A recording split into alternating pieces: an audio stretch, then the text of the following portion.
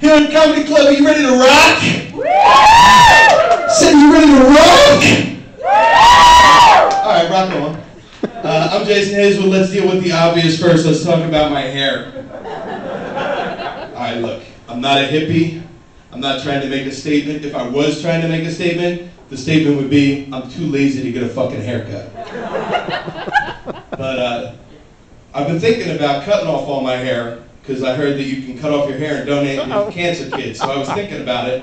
It's going to cut off all my hair and donate it to cancer kids. But then I was like, fuck them. See, that's not even a joke. Don't laugh at that. That's fucked up. Cancer kids need hair. But I'm pissed off because I had a fucked up week last week. Last week, my neighbors called the police on me because my dog shit in my yard. My dog shit in my yard. How can that be illegal? A uniformed police officer shows up at my house. He's like, yeah, you're over the limit for how much one person can have in their yard as far as shit is concerned.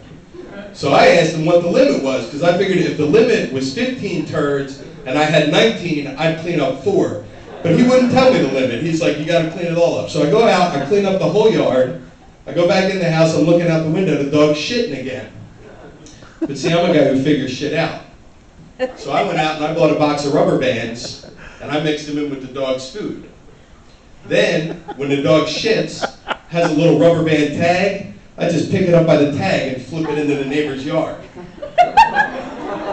This was working out real well until Friday when my dog comes tearing through the house with some daredevil turd hanging from its ass with my 4-year-old chasing after it trying to grab it.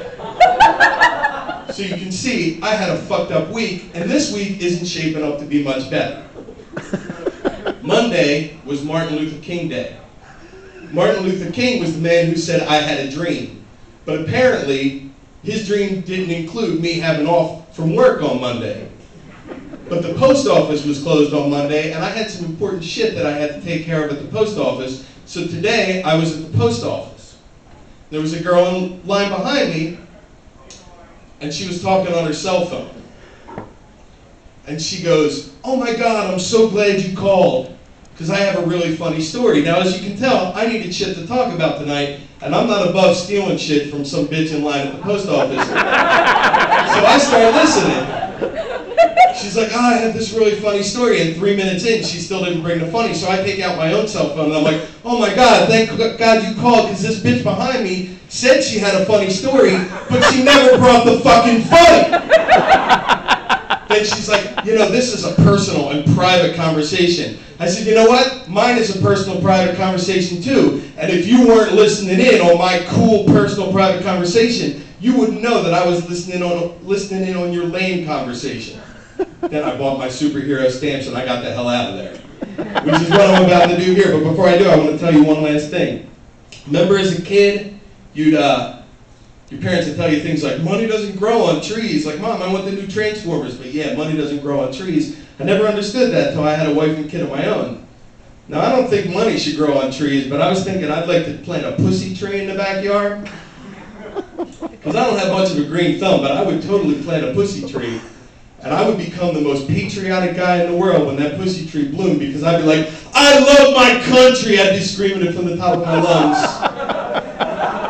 And I know the neighbors would be pissed off, but fuck them, because they called the cops, because my dog shit in my yard. Thanks a lot, I'm Jason Hazelwood, y'all have a good night.